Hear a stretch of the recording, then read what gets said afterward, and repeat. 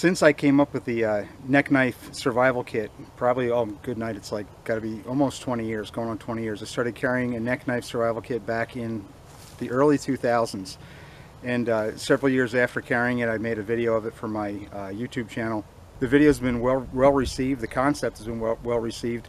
And I get asked all the time, what knife would you use to recreate this this neck knife kit? What knife would be a good one? I've given some recommendations over the years of production commercial knives like the Becker BK11. In fact, I was camping with Ethan Becker and I showed him my neck knife, and he now calls it the McIntyre Rig, so it's good to have that endorsement from Ethan. But it's just a great concept. And my old neck knife has been getting kind of long in the tooth. I've been carrying it all over North and South America for almost 20 years now, and recently partnered with Sean Mullenbelt to design and produce a from the ground up neck knife survival kit where the knife and the sheath are both designed with making a kit in mind. And I've got it here. It's just one of them. You can see this is the knife itself. I should probably have Sean come on the camera and describe this knife.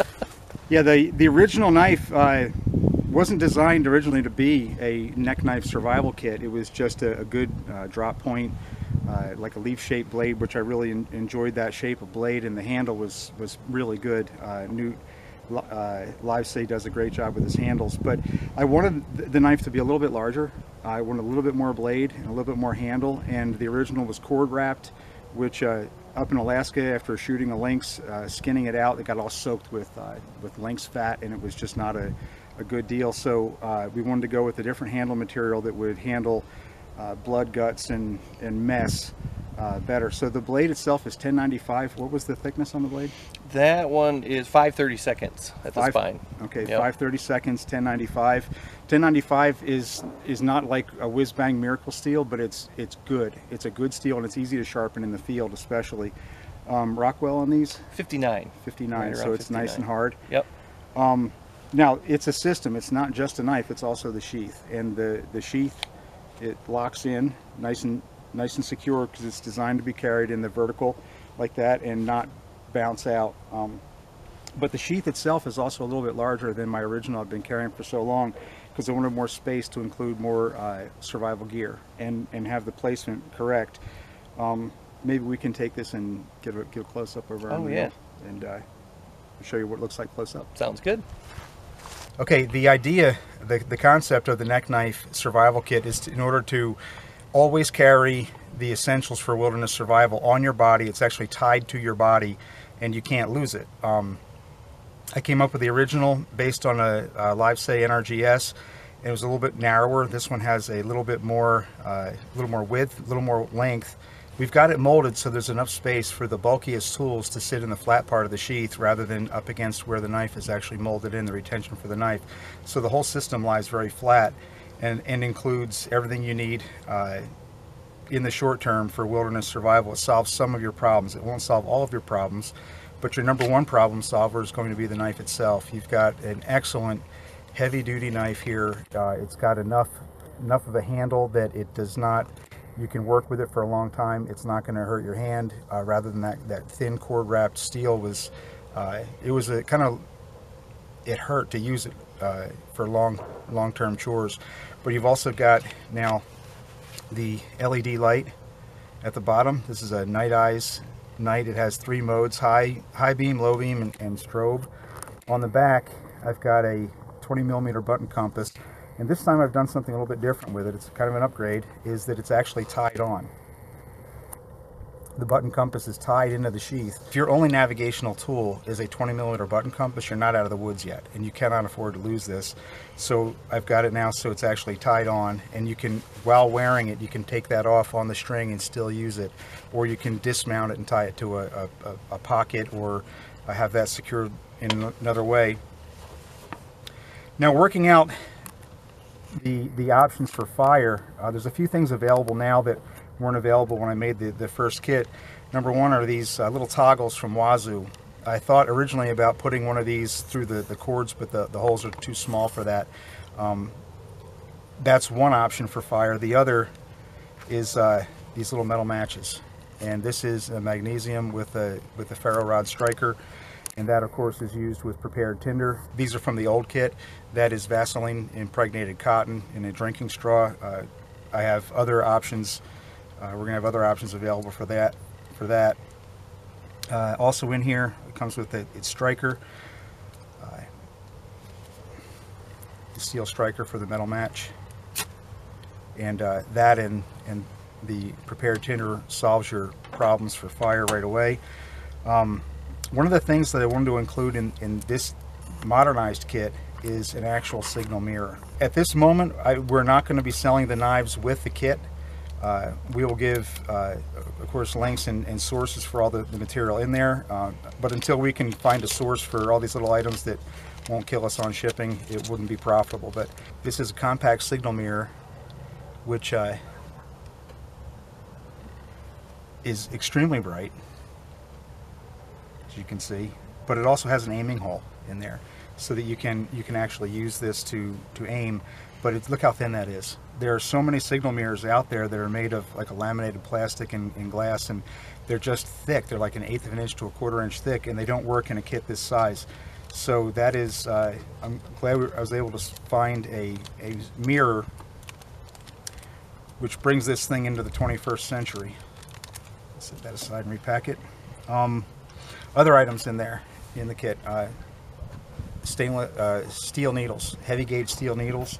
I have a supply of number 4 wax polyester line here, which is perfect for repairing clothing, boots, packs. I've used this to sew the sole of a kid's shoe back on when we were exploring a river in Brazil, and I'm always repairing my clothes when I'm out in the bush. So right there we have signals with the light and the mirror.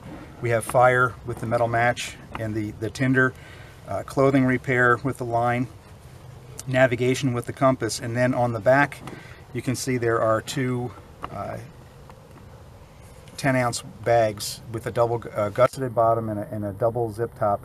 They're originally Lancino breast milk bags, but that allows me to collect and treat 20 ounces of water, which is enough to get a good solid drink. And if you keep repeating that, obviously you can stay hydrated. I don't usually keep water purification tablets in the kit until I'm going out, because they will go bad long term. If you just leave them in there, you forget that. If you remember, I have to put fresh ones in whenever you're going to go on an adventure, or at least check up on those. Here's I do have some in here, but I've got 4 aqua tabs in there, and to treat the 10-ounce bags, you actually just cut the aqua tab in half and use half of it.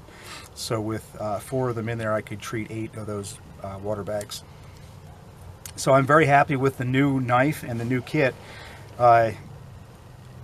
You can pack this kit any way you want, but it really helps to have these 2 bags on the back of it, which are they create a track for the tension system, the neck adjustment system.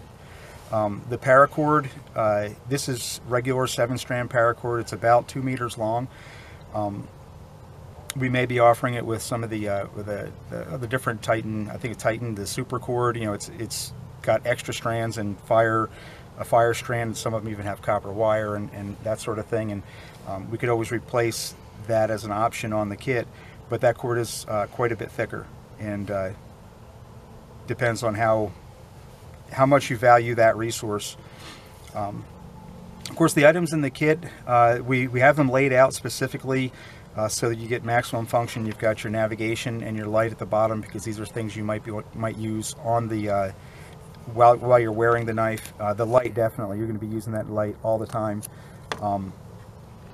The rest of the kit is there if you need it. The handle material on these is Sure Touch, which is a laminated G10 with rubber, and it's grippy. It's not sticky, but it has a more secure grip than just regular G10, especially when it gets wet. It's a more secure grip. It's a full flat grind, and these are very sharp. And yeah, I'm very, very happy that I've partnered with Sean at 51 Bravo to create the 21st century neck knife kit. We make these in-house, both the sheaths and the knives. There are many different options on the Secure Touch material. You could make a handle out of any type of micarta you would care to order. I'm sure Sean could. Mammoth bone, you can make one out of with mammoth tusks. Hey, if they want one, if you want one with mammoth tusks, we can do that. You could probably do that too. He's a full service knife maker. That's right. Anyway, check it out. You can check this out on Sean's website. There will be a link in the description. And yeah, we're in business making neck knife survival kits. We plan to sell these with, you get the knife, the sheath, and the rubber covering and the neck cord. We will provide links and lists, and I'm also writing a pamphlet that goes on. It explains how to place the items and how to best use them in the bush. Thanks for watching.